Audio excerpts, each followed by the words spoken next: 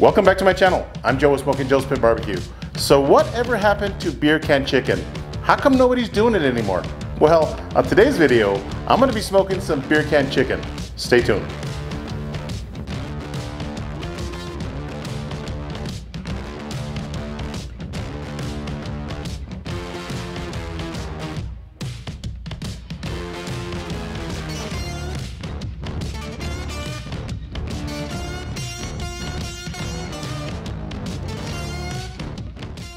All right, let's get started on this beer can chicken. I've got 2 whole chickens here, and they're about 5 pounds a piece. And the only thing that I like to do is trim it up a little bit. Let me flip it over. I like to remove the tails. This is good fish bait, by the way. If you guys are into catfishing, these chicken tails are amazing because they stay on the hooks. So we're going to be smoking this chicken at 400 degrees. And when you have a lot of excess skin like this, it doesn't always cook down. It's kind of rubbery, so I like to take off the excess skin. All right, so I've got the chickens trimmed up. I'm just going to move them aside and show you guys how simple it is to prepare your beer can chicken. Number 1, you need some beer can chicken holders. And I am using the official beer of Texas, Lone Star beer. No, this is not a sponsored video by Lone Star. Pop it open. Now you want to get your beer at room temperature, okay? Just slide it in your beer can holder just like that. All right, I'm going to set this aside for a minute. I'm going to season up our chicken.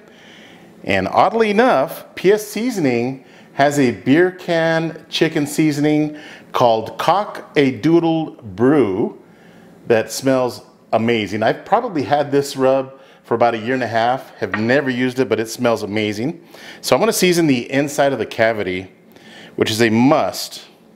Anytime that you're cooking chicken, season the inside of the cavity with enough rub. All right, and proceed with seasoning the outside of the chicken. No binder. Add enough of the rub. It smells so good. Get the armpit of the chicken.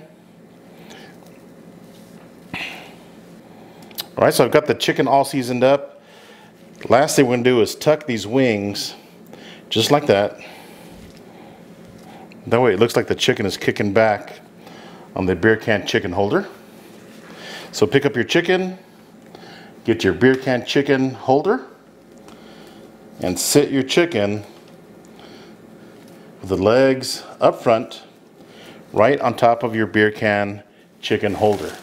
Just like that. So looks like he's sitting there with his arms behind his back.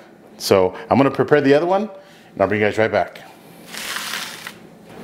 All right, so I've got our chickens all seasoned up. They are kicking back and cannot wait to get inside the smoker. By the way, this rub from PS Seasoning does have natural ale flavoring, so it's already going to taste amazing. A little bit of beer, plus with the added beer cans inside these chickens, we're going to have some nice, moist, juicy chickens. Let's head outside of the smoker. All right, so I've got the Yoder YS640 pellet smoker running at 400 degrees. And as I mentioned earlier, I'm going to be smoking these chickens at 400 degrees. Now, most pellets will not be releasing this amount of smoke at 400 degrees. Trust me, I think I've used them all by this point. But these smoking pecan pellets that are made from 100% pecan shells themselves, they are the smokiest pellets that I've ever used. If you guys are chasing a smokier flavor on your briskets, chicken, pork butt, doesn't matter what you're smoking on your pellet smoker, give these smoking pecan pellets a try. I'm going to be leaving a link to the website so you can order yourself a few of these boxes. All right, let's load up our beer can chicken. Look at that. Smoky. That's what I'm talking about. 400 degrees, and we're getting this kind of smoke. All right, so I did take the top shelf off of my YS640. I'm just going to grab one of these chickens right here.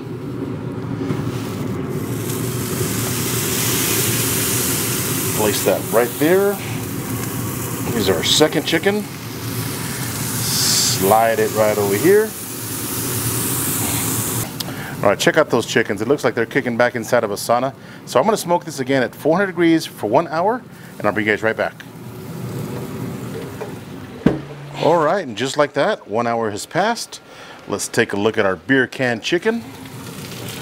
Oh, baby, look at that. They're still cooking back with their arms behind their head. Oh yeah, that chicken's getting nice and crispy. Let's let's get an internal temperature. I'm going to be checking the internal temperature with my ThermoPro Lightning Instant Read Thermometer. I got to tell you, if you guys are not cooking with an instant read thermometer, you have got to get one. It is a game changer. So let's check the temperature. And one thing I like about this thermometer is that it reverses when you flip it. Check that out. Is that pretty neat or what? All right, so let's take a temp right here on the breast. We're sitting at 127, let's call that. I'm going to try to get that thigh from the front here. There we go. Sitting at 135 degrees or so. So I'm looking for an internal temperature on the thighs and legs of about 180. Chicken is ready to eat at 165 degrees, but trust me, the legs and thighs can take those higher temps. Now as far as the breast, I'm looking for about 160 degrees. Now it's a good thing because the legs and the thighs are closer to the heat down here, so that should get us about 180 degrees, about 160, 165 on the breast. Once this chicken is ready, we will see you guys inside. Stay tuned. Alright, so our beer can chicken is ready, and the total cook time, believe it or not, was 2 hours. We were at 180 degrees right here on the thighs and legs, and about 163 on the breast. So now, first of all, I got to tell you, the aroma that's coming from this, it's amazing. You can definitely smell the beer, the rub, the smokiness of this chicken. I mean, look at that color.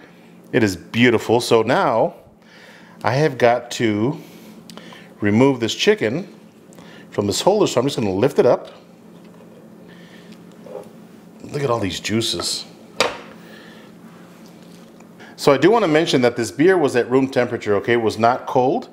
I think that helps evaporate the beer a little bit faster and marinating the chicken. So what I'm going to do here is, I think I'm going to take the leg off.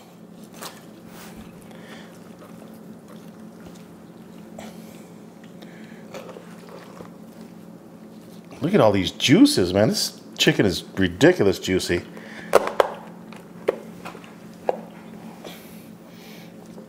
I mean, do you guys see all these juices coming out of this chicken? And I'm going to get a couple of slices from the breast right here. This chicken, I got to tell you, smells amazing. The skin is nice and crispy. And look at that, nice and juicy. Let me put this knife here. Look at that. Look at the juices just running out of this chicken.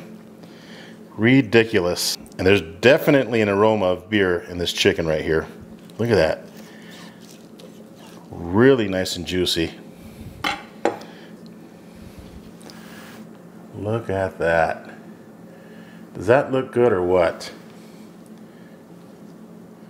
All right, let's give this chicken a taste. All right, let's give this chicken a try and see how we did. I'm gonna eat this piece right here with a nice crispy skin.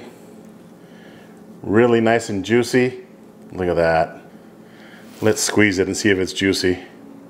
Oh yeah, look at that. Ridiculous. Here we go, my mouth is watering. You know, this chicken is really good. Tender, juicy, the rub is fantastic. The smoky flavor is there. Very subtle beer flavor, but I gotta tell you, it's really super tasty. I'm gonna grab a piece of this leg right here, nice and hot. I can't believe it took me this long to try this delicious rub from PS Seasoning. Cock-a-doodle brew. You guys have got to give this a try. It makes me want to do beer can chicken every single time I smoke chicken. It is that good. It's hard to believe that it's been almost 4, maybe 5 years since I've smoked some beer can chicken. This is absolutely delicious. Grab yourself some of that PS Seasoning, some smoking pecan pellets, and smoke up some beer can chicken. I hope you guys enjoyed this video. If this is your first time to my channel, do me a favor, hit that subscribe button. And if you enjoyed this video, give me a thumbs up. Until next time, Joe with Smokin Joe's Play BBQ. See ya.